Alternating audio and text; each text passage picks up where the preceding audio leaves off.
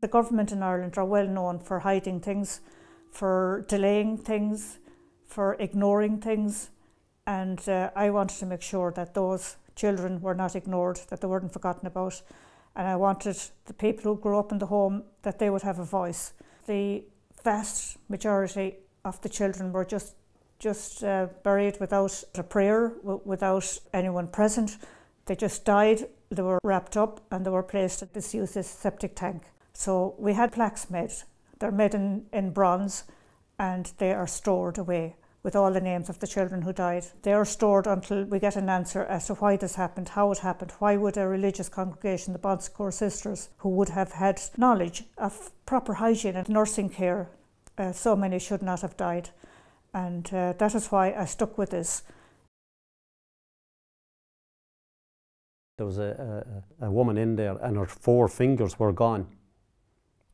And she said, what happened? She said, I cut them with a knife. So she had to be brought in and they had to be amputated altogether. And she said, why did you do that? Because of the big drums. All the clothes would be put into this big drum and it'll go around and washed. And then to be all in a heap and they had to try and pull them out. Can you imagine? Trying to tear them out. So she did that in order she wouldn't have to work anymore. I'm PJ Haverty and I was born in the modern baby home in Tuam. I live about 15 miles away from here where I was fostered out. And the reason that I'm with you here today, I just want to tell my story, what went on in Ireland in the past and of the church and the nuns, what they did that they shouldn't have done. I started my research back in 2012. I only started out small doing an essay for our local historical journal, decided to do it on the home, and it's only by degrees when I found out what went on in the home.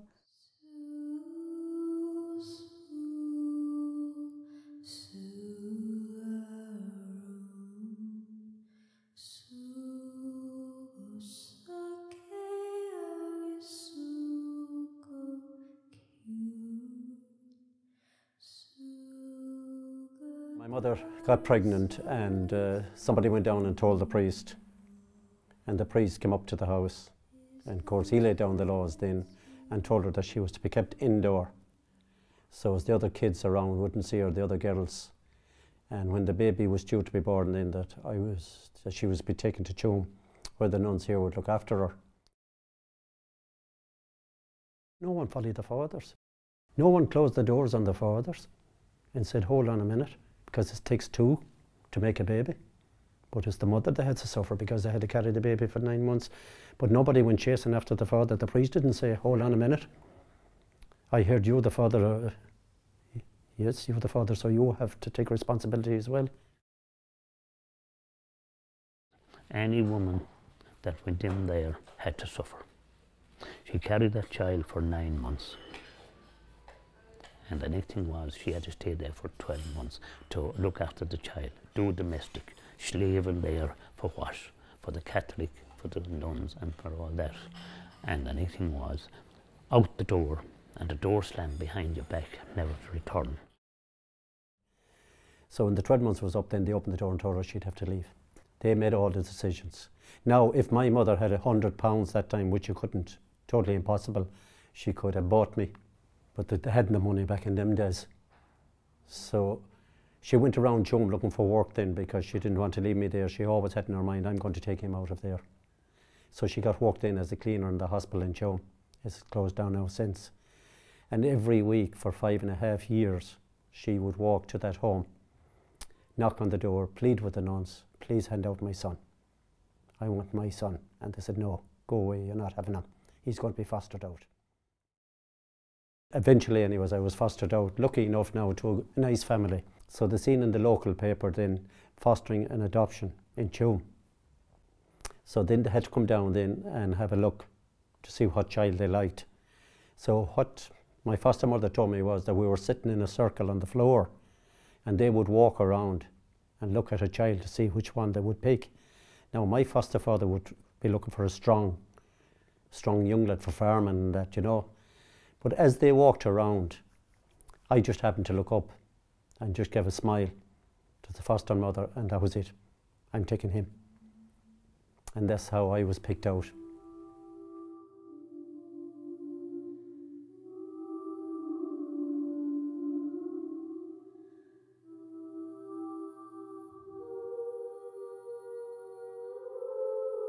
I remember the babies here in the home in Tuam being all left out in wooden pens, and the bottles be thrown in at them, and you see them being made by buying a rabbit that was on our birth certificates. And she used to throw the bottles in, and other mothers would come along and feed the babies. We were sent down to school then, and how I remember is that's the only time we got out, because I don't call that place a home, I call it a prison. That's what it was, because if you look out the windows, there's a high wall all around, you couldn't see anything. So we were marched down to school in the morning, and you held on to the hand of the next child, and you were marched down with the nuns down to school. Now, we had to go 10 minutes late in the morning. We had to leave 10 minutes early in the evening, so we wouldn't mix with the kids from outside.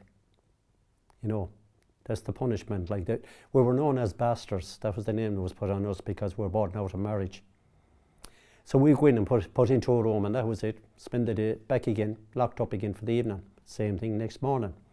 Now the kids that would come in, if they come in late, the teacher would warn them.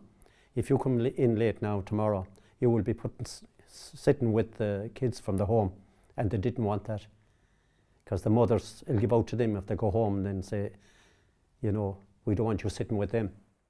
Even though I was only about 5 or 6 at the time, I do remember them being in the class, and I remember them as being, you could say, shabby, kind of cold looking, very thin and very, very quiet. And they weren't treated the same as the rest of the children in the class.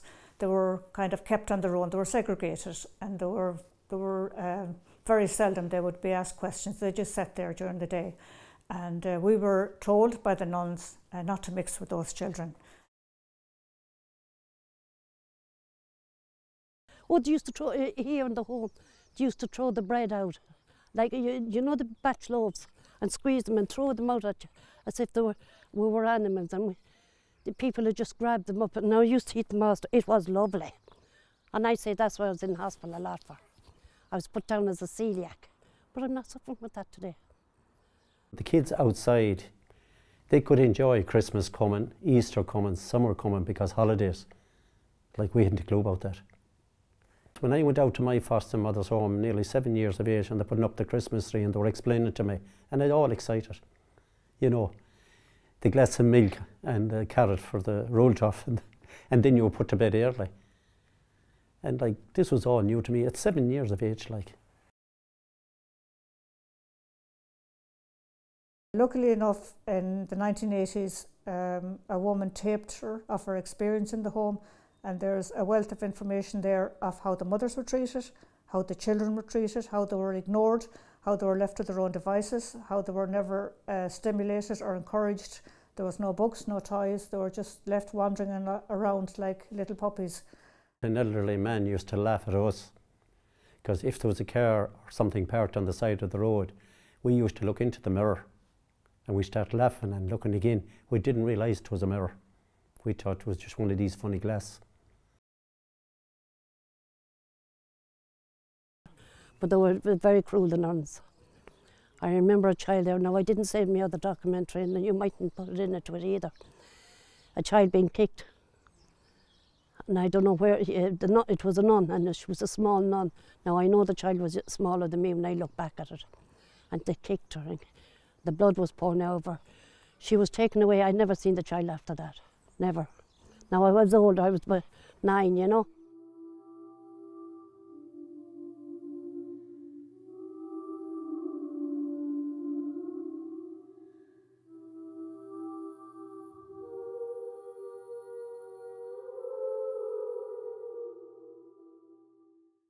Tuam was probably the first supermarket in Ireland where people could come in and buy babies. And if the weak one then, well, if it died, that's it, just get rid of it. It's like bad fruit. When I found that, then I started really getting into the whole story, wanting to do more, wanting those children to be heard, wanting the story to be out there. And then, of course, the burials then were the epitome of the whole thing. So many died, a lot of them needlessly, and they were just wiped away. They were just wiped out of history. They were put down in a former sewage tank. They weren't even given the decency of a burial or of a few prayers or even of a little coffin. I had to milk the cows in the morning before I went to school. I'd milk them again in the evening. And I had to go to school in the morning, hail, rain or snow. And this woman, neighbour, my friend will tell you, she used to collect me after the road being called, and I'd have to polish the house. They had 7 bedrooms. You know, nobody ever came along and asked you how you were. They always went to the foster mother and the foster father. They never spoke to the child. They seen you, and you were dressed, you were well dressed, and you were fed and that kind of thing. But they never considered your emotional needs, and that was never looked at. And I don't think that was looked at in lots of children that were fostered. They were a commodity in lots of houses, same as I was a commodity, because the only reason they fostered me was to help them work on the land.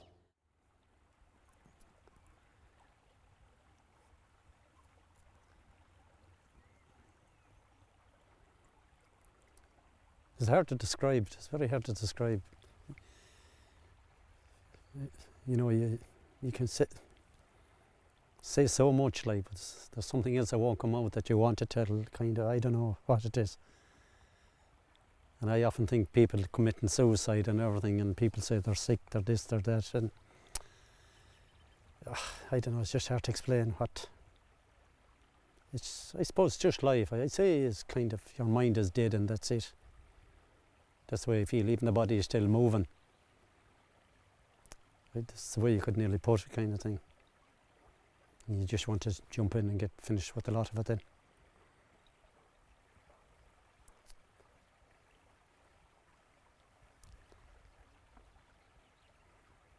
And I suppose you had somebody to talk to, or thing like that. You know, maybe if you had a friend or somebody, it's hard to know. People who have friends and they still do it. So it's just one of those things. Just one of those things. But I'm lucky that I did snap out. More goes ahead with it and do it. And you can show that you're happy and everything, like, you know, and deep down inside you're not happy. You're not happy even until you want to let your foster parents know that you were happy and all that. But at the back of your mind you had this sickness or depression or fed up, or life meant nothing to you, or it's just so I probably one of the lucky ones, because as I said, out the road there now there's a house out there and a man drowned there in the river as well, but he was drunk when he came in from the pub, and he used to be on a bicycle, and this will be going through your head when you think, oh yeah, he drowned himself, and then to see your foster father's sister drowned in the tank as well. So when you see them things you think, oh well, that's one way to go.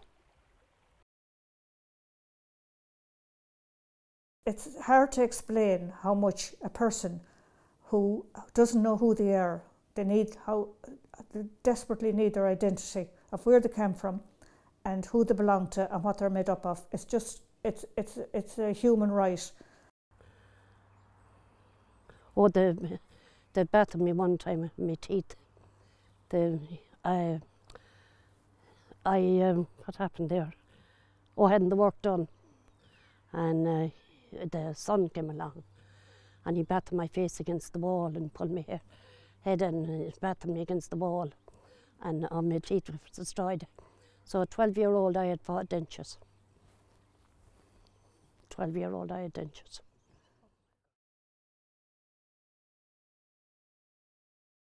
The girls who grew up in the home and they were fostered out, they had no sex education, and they didn't really understand how pregnancy occurred, and they never had any affection from anybody, even in the home, or then when they went out to this family they were treated as a slave, And I suppose they met these men or young boys, and all of a sudden they have somebody to care for them and who like them. And a lot of the time they will get taken advantage of, because, as I said, they don't know they don't know what their own bodies, and they end up pregnant and they don't know how or why. And of course they end up in the same system back in the home again, and their own child will be taken off them. So it's a vicious circle all along. A lot of them got work on farms and that, and of course they were an easy target for people, and they would have been raped, quite a lot of them. He was only a few years older than me. He was going to college, yeah. And the first time he did it was in his mother and father's bed. And do you know what I mean? Like, it wasn't my bed at all. It was his mother and father's bed. And then after that, then it was the haystacks and the lofts and that. So, and I didn't know what he was doing, to be honest with you. I didn't know. Didn't know.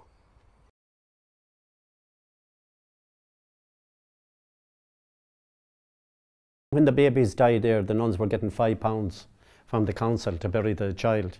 And instead of that, then they kept the £5 and they put the child in the disused sewage tank, because it was empty anyways.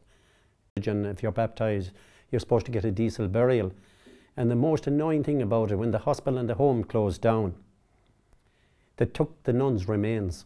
They brought in new coffins and took the remains up of the nuns and brought them down and buried them in Knock. So in that disgraceful, and to do what they did, what we call them angels, in that septic tank, they could do that to the nuns. They were buried twice, so they were, with full church, Catholic, the lot. We probably wouldn't be here today only for Kath and Corliss and Miss, like myself and PJ now, like we met together like that. We wouldn't know one another, you know. Why is such a grievance in the Catholic Church? There's no apology from the bishop, no apology from the nuns. The government in Ireland are well known for hiding things, for delaying things, for ignoring things, and I wanted to make sure that those children were not ignored, that they weren't forgotten about, and I wanted the people who grew up in the home, that they would have a voice. I went to my social worker in Galway, and I made a special journey to her.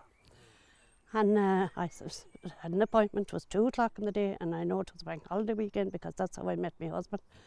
And I went specially down to her. I was in 5 minutes with her, and I said, I want to make a complaint. I was only 26 at the time. The abuse I got when I was a child with them people.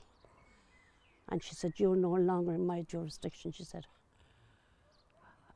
I don't need to hear this, she said. You're no longer my jurisdiction. She was a social worker at the time. And that's what I was. I came out and I cried and I cried and I cried till I said, such a wasted journey.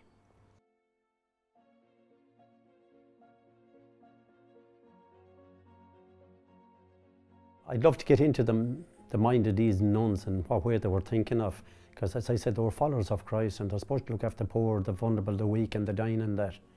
And why did they do what they did, like, you know? And then when you look, then you think greed, power and money as the world destroyed. And that's what happened to these nuns. That's what happened, Rome, the church, everything. It all came down to power and money, control on everyone.